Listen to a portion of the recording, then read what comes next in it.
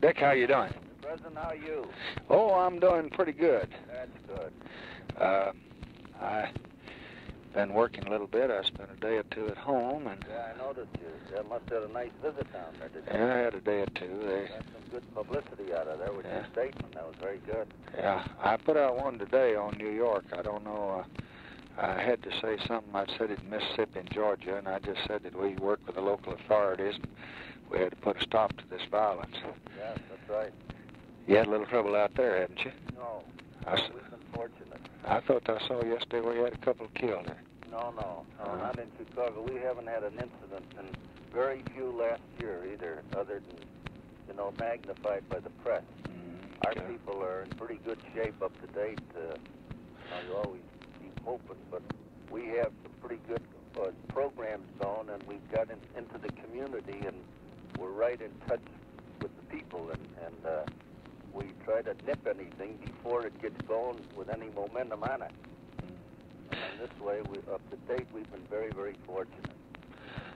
Dick, in connection with my nomination, Yeah? do you have anybody would you like to use somebody? We had, you remember Dawson before. Oh, yeah. And I don't know whether you or whether him or your boy up here. Turner? No. Who's that? You're coming young star in the Congress, Roskinkowski. I don't know what kind of speaker he is. We want to try to get an image of young people if we can, and I want you to think about it. Don't have to decide it now. I'm going to try to get this little Italian boy from Rhode Island, Johnny Pastore, maybe, to keynote it. He's a fiery speaker and a good one. Very good. I got a poll today. I thought I'd read to you if you've got it. Good. It was taken right at the convention. It shows we dropped 10 points, and he picked up 10 overall. I see. It shows that most in the South. The East is 74-26. The South is Johnson 45, Goldwater 55. The Middle West, your area, is the same as the whole nation, 64-36. The West is 69-31. Oh, wonderful. The total for the nation is 64-36. Good. A month before the convention, we were 74-26. Well, He says that when they get a man to rally behind, a lot of them that they'll be just all the Republicans will get that are going to vote Republican will come behind him pretty well. That they won't do when it's split up between Rockefeller and a bunch of others. He says that we can expect a little bit of settling down now, and he thinks after our convention, if we get by pretty good, that we might go up a little bit. I think we will. But he thinks that that's a pretty substantial drop, and he thinks the battleground will be the Midwest. Well, I think he's right. He says you can't do much about changing civil rights in the South. That the East is not going to change much because they're afraid of this fella. Yeah. He says the West is in pretty good shape, 69-31, and he may make some inroads, but the Midwest is going to be the battleground, 64-36. Well, we'll be ready to battle them in Illinois. We started already with a massive registration. Yesterday I had a meeting of our 80 leaders, and we're starting out holding meetings every week, and we're going to canvass every home starting September 1st, every home in Cook County on this registration. Oh, God, that's wonderful. Because we figure this is the answer to the whole problem. If we get the people registered, they're ordinarily and will be in the Democratic column. But if we don't get them registered, everyone that we do not have registered, we lose 2 votes. I talked to McNamara at some length about your problem. Yeah. He says he doesn't think that he can materially change it between now and the election, although he'll try to help. If we get our poverty, we can go in and take care of a big bunch of young ones, and we're going to pass it, we hope, this week. But he says that he will take their companies out there, and he will see very quietly, without anybody in on it but me and you, see if he can't shift something out there that might be considered other places, and he'll give me a report on it. And I thought maybe I might just when he's out there on something else, without attracting attention and without him saying that we had a big plot or conniving to hurt somebody, that I might have him give you a ring and you go by his hotel, because I think that that we ought to do something about it and not get it balanced. I talked to the Science Advisory Committee, and I told them you were a little bit concerned and you didn't know why the electronics industry was moving to Boston and to California, and probably the educational part. They say, hell no, that you've got fine educational facilities. We've got better institutions in the Middle West. Yeah. They're all land-grant institutions. They more PhDs, we lose them. They say that's the trouble. They say you train them and then you lose them because you got no company there to keep them. That's right, Mr. President. I talked to them about it yesterday. Good. And McNamara will be in touch with you. Fine. Now, I've got this problem. I've got another column this morning. Yeah. In the New York News. I think it's something, I don't know whether you get it out there or not, but if you can get a copy of the New York News, you ought to get your boy, get the Colonel to go get you a copy of it. It's on page 4. I don't remember the author of it, but it's Paul Healy is the author. Yeah. Paul Healy on page 4. Now, it says that it comes from the same source that the other comes by, and that the northern people want a certain individual, the bosses, and it's going to be trouble at the convention, and so on and so forth. I've about concluded that the wise thing for me to do would be to call this fellow over and say, now, I've looked at Goldwater, and I see what's happened in Wallace, and I see our problem in the South and the Midwest, and I just don't believe that this number 2 thing, that I'm going to be able to recommend you and urge you, and I think you ought to know it. I think I kind of owe it to you, being in the cabinet, so that you don't think, go ahead with your plans here, assuming that it's all right, because I don't think it ought to go that far. The 2 things can come out of it. It can cause some dissension within the party, or it can stop it. Now, what's your judgment? I think I'd think a little about that, because then that would be putting all the onus on you.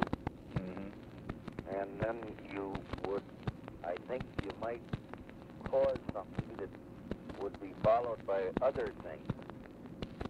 For instance, assume that he would resign. Mm-hmm. Then you'd have the thing right out in the open. Yeah. I would be, and then it would be that you yourself took this position. I really think that for yourself it's a pretty dangerous one, although it's something that you got to admire you for. But I think that over a little while, because realizing, what's different if you were an old-timer in the ranks like yourself or myself, but realizing it's not, then you never know what is going to be the consequence of that. Well, now... You're ready to meet that. No. I'd rather see us not have that kind of a thing up in the convention until after you're nominated. Well, now, my folks feel, I've talked to some of the careful ones here, they think that this campaign's kind of going on. Well, and that if we don't nip it, that they're going to say, well, you were silent, and you kind of, in effect, allowed it to go on. And, well, I don't, after all, we said that that's a natural thing if a fellow wants to campaign. And then if he has the, the people, but I think that I wouldn't be paying attention to these columnists, because they just are trying to foment an argument in our party. Mm-hmm. And they're just trying to foment trouble in Atlantic City, and they're just trying to cause trouble. Whereas if this action you're talking about, you take it, then there's no doubt about it. Then there is a cause for action on the other person by saying, well, I was told the delegates haven't had a chance.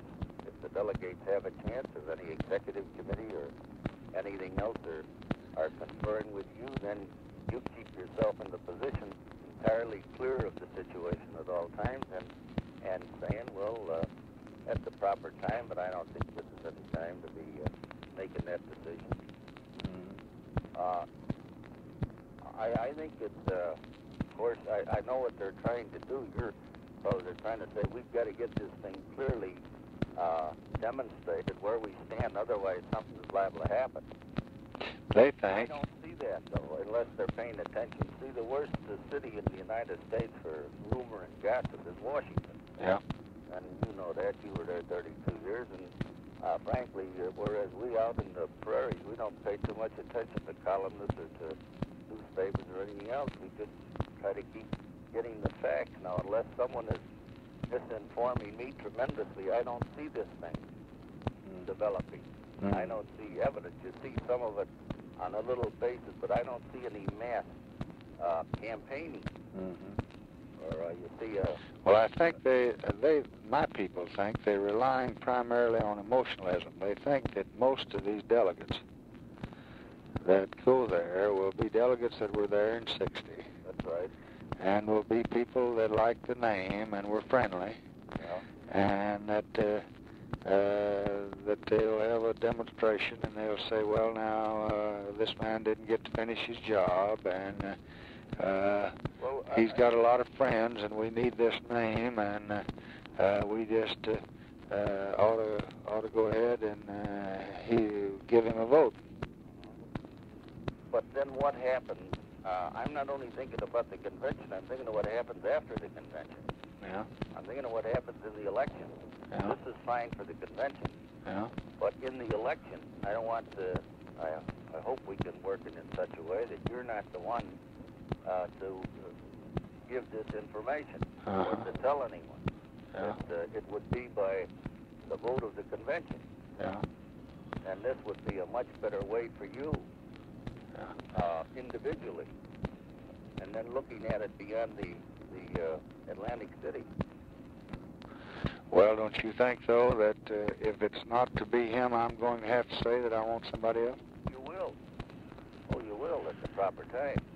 But I don't think this is the time. I think we're allowing, let them keep talking as long as you keep talking to the heads of the delegations and the different people, and you have confidence in them. Well, they've got integrity and they've got some. I haven't talked to anybody but you and Lawrence. Yeah. Well, the rest of them, I've been talking to them. They don't see it. And Dave doesn't see it. I had a long talk with him. And I think you might create a situation that would be far more out of balance than if it took its natural course.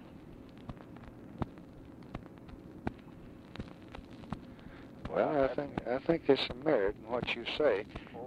I don't want them to leave. I don't want my silence, though, to indicate that I approve of what they're doing.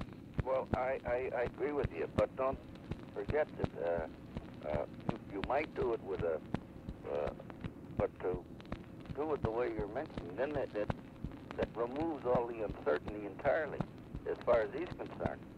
And then what is the ultimate result? What is he liable to do? I don't know.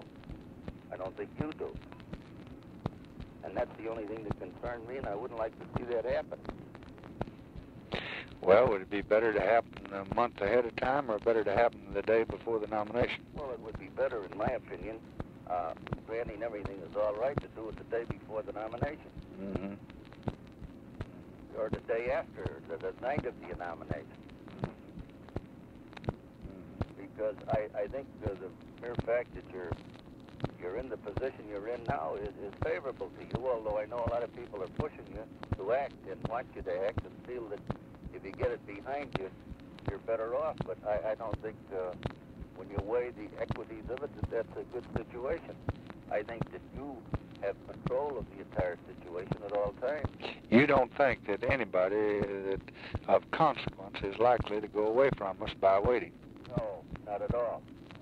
Not at all. And I don't see any of it. No, we've seen every evidence of it. If we've seen any state convention meeting and taking action, this would be a different thing.